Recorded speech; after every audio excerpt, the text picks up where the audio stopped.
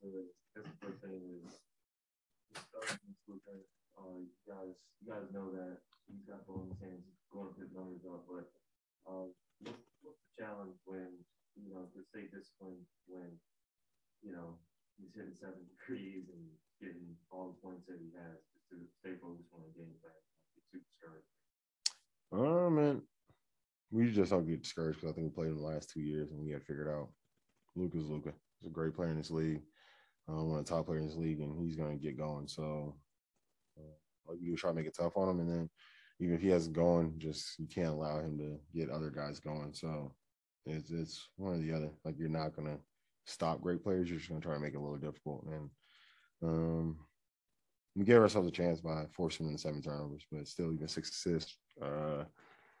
Not really being.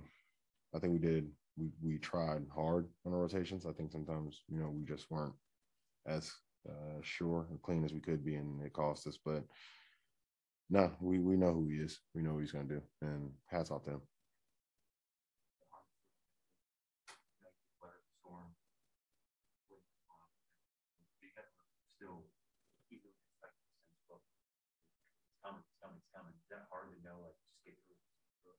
I don't think so as much for our. It's still frustrating. Like you never want anybody to just get going, but the funny thing is, literally, a few of us at times are like, "Yeah, do you want to switch coverages?" And then, I think either Zoo, myself, or Mook and myself were like, "We could, but we know what he does. We've known that we've worn him out to 40 before 50 and 3/4, and then made it tough on him in the end." But so, I think that was the approach we took, and he just had it going. But I think having some success against his team playing in the last 2 years, all those times playing playoffs, it makes it easier for us to weather the storm. And that was something to look up at. Like I know he had 20 early, but that was the thing. Kind of what you said. We just kept looking like we're still in striking distance, and that's all we asked. Like being striking distance, we'll figure it out.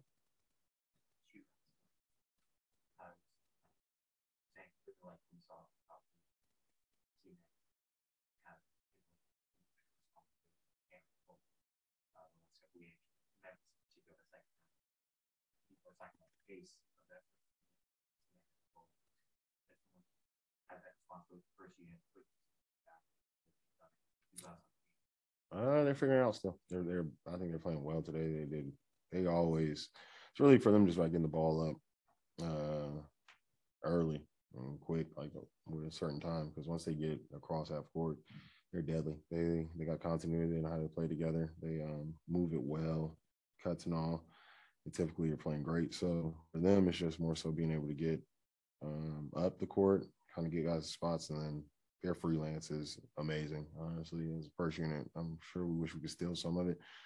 The way that it's beautiful, the way the ball gets to happen. But yeah, I think Terrence did a great job getting the ball up early and allowing them, even Amir, just allowing themselves to have more time on the backside for for action and they get the defense behind. The Mavericks, I feel like they do a really good job against y'all defending the 23 steps up, which I think is better.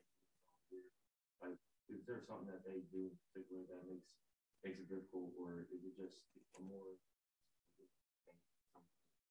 They're doing a great job of trying to run us off the line, but they also allow us to get to the paint, so we're not trying to necessarily force threes just because we do want to shoot them. We want to shoot our amount of them, give ourselves a great chance. We want to shoot well and all, but if the team's just going to give us the paint, we feel like we got to continue to try to run down the throat. We feel like we had some missed layups today.